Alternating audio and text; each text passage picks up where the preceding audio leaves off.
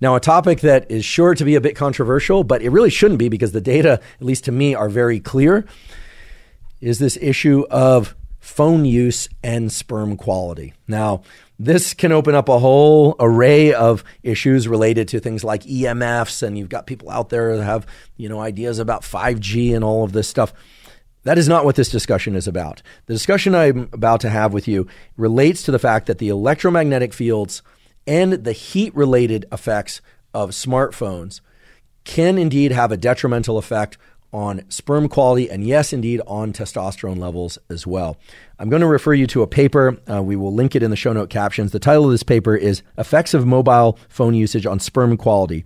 No time-dependent relationship on usage, a systematic review and updated meta-analysis. This is a paper that came out in 2021 and talks about the fact that phones emit a radio frequency electromagnetic waves, which are called RF, radio frequency, EMWs, electromagnetic waves, at a low level between 80 and 2200 megahertz that can be absorbed by the human body. We know this, okay, this is not controversial, and have potential adverse effects on brain, heart, endocrine system, and reproductive function. That has been established.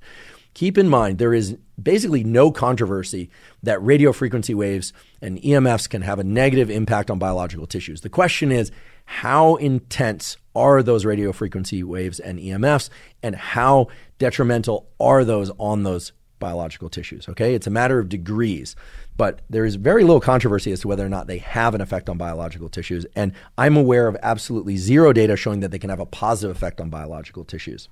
Since what we're mainly talking about now are smartphones, we want to separate out the heat effects of smartphones from the EMFs related to the fact that they are Wi-Fi smartphones or they're using cellular towers and Wi-Fi. One or the other or a combination. Okay, so there are a number of different things in the phone that could be detrimental. We need to separate those out. Why? Well, because you might have heard that carrying your phone in your pocket can reduce your testosterone levels and sperm count. And guess what? That is true. The data contained within this meta-analyses and other meta-analyses clearly point out that it can reduce sperm count and maybe testosterone levels significantly, but certainly sperm count and motility significantly. It reduces sperm quality. So should you avoid putting your phone in your pocket?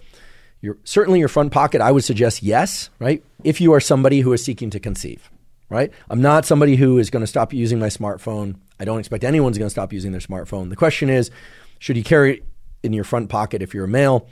I think to be on the safe side, the answer is probably avoid doing that too much of the time. Ideally, don't do it at all. Then people will say, well, what if I turn off the Wi-Fi or I turn off the cellular access? Then is it still a problem? Well, it's a problem due to the heat-related effects. And then people say, well, I don't actually feel the heat of the phone. It doesn't get that warm. But the temperature effects of the phone, it turns out, are enough, even under conditions in which people don't report it to be uncomfortably warm, that it can change the temperature milieu of the testicle in ways that can diminish sperm quality. How much and how that relates to fertility and healthy pregnancy, not clear. But since we're talking about things to avoid if your goal is to have a healthy fertilization and pregnancy, well then by all means, just don't carry it in your front pocket. Then people say, well, what about back pocket or what about backpack? Look, it's very clear that avoiding being too close to the phone is probably better for your sperm quality than putting the phone very close to your testicles or anywhere else on your body. But it's also the reality that most people are going to carry a phone nowadays. All right. It's just the reality. I think the current estimates, and it's discussed in this paper, that 90% of the human population has a smartphone. 90%, which is incredible. The adult population, of course, although a lot of kids have them as well. So this paper goes on to detail a number of different studies and outcomes from studies. But basically what they find, and here I'm paraphrasing, is that the data indicate that sperm quality declines when people start using a mobile phone. So from the point they start using a mobile phone, regardless of the usage time, this is important. It used to be thought that it was 4 hours a day or more of holding your phone or having that phone close to your body was going to diminish sperm quality. It turns out that it's not related to usage time. That's even the title of the paper.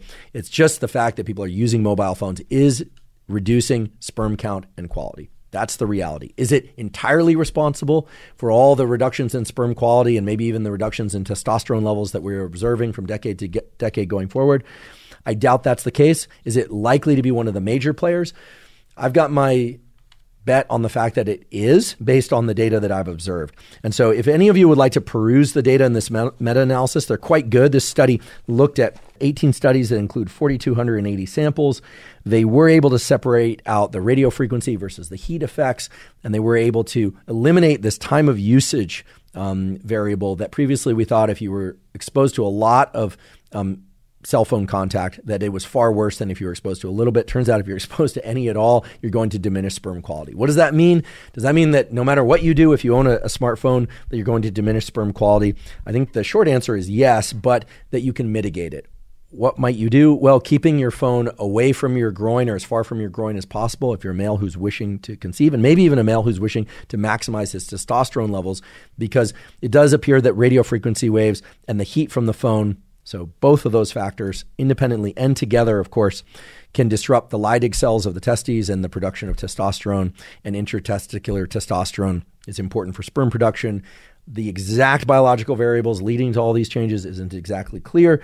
But if you're like me, you say, okay, probably not a problem for most males to carry their phone, but probably best to not carry it in the front pocket, maybe even avoid carrying the back pocket as well. Again, in the future, we will have an episode all about Bluetooth. We'll talk about various aspects of EMFs. It's a super interesting data set, and it's a data set for which there's a ton of controversy. It's really interesting, however, and there are more and more quality data coming out all the time. And I think going forward, we are going to see that indeed there are some negative effects of smartphones related to both their radio frequency transmission and the fact that they generate heat. And in general, heat is not good for biological tissues.